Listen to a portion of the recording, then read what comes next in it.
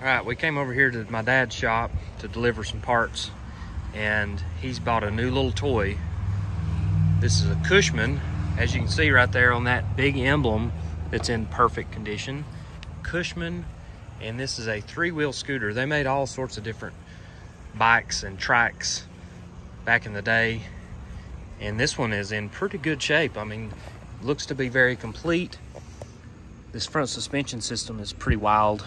Got these little coil springs, and really what it does is that pulls the spring, where typically a spring is under compression. This one is actually just sitting there, but it pulls it kind of like a trampoline spring. It's got a little drum brake on it. Oh, and Carly is riding it.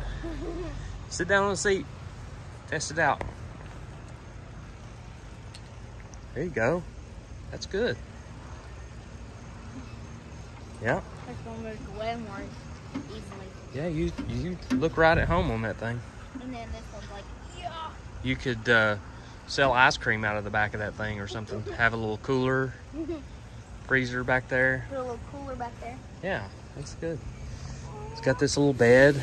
I mean, this thing is in really good shape. It's been yellow, obviously, but it's also been blue at some point in its life.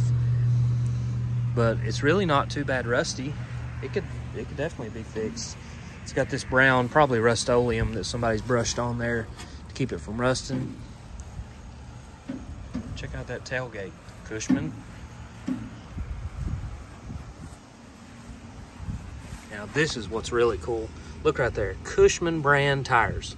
The tires, they're not Goodyear, they're not Firestone, they're not US Royal, they're Cushman. Right there, boom. 4-ply, made in the USA. That's really cool. And check out this exhaust pipe. Is that what this is? Is this an exhaust pipe? It seems awfully loose. And this is like a heat shield to keep you from touching it. Man, that is cool. Got the little change, just like if you were buying a real truck back in the day, it would have a tailgate just like this. Oh, I didn't see the shifter. Look at that. Metal flake handle. Whew, that's custom. There's the motor in there. Let's see what it says. Cushman Husky. It says, focus. Cushman Husky, bore 3-inch, stroke 2 3/4 inch. We got the model number on there. Cushman Motor Works, Lincoln, Nebraska. That is really cool that it's all together. Man, I like that. Why is it easier to push the brake? I don't know if that's the brake. That might actually be the clutch. Oh yeah. I don't know much about these things. This could be the gas pedal. This could be the gas pedal. Possibly. This is the brake. Does it not have a twist? No, it doesn't have a twist. So yeah, that could be your gas pedal right there. That could be your brake pedal, and that's your clutch. That's the top of it. Yep. Came with this top that bolts on there. Windshield and a windshield wiper. I guess you just operate the windshield wiper with that this little crank thing. Yeah, that's cool. Man, this thing is really neat.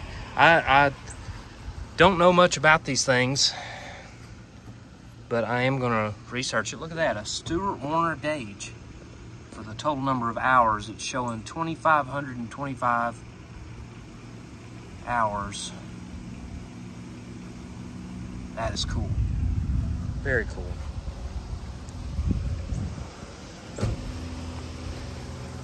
Well, that's another piece to the collection here, another conversation piece. Carly seems to enjoy it a lot.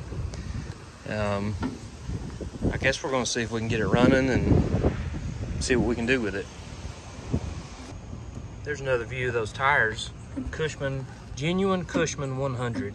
Now they're dry rotted, but the good thing is Coker Tire reproduces these authentically in the right size, just like this right here. 475, 775, 4. That's a 4-inch diameter wheel, it says.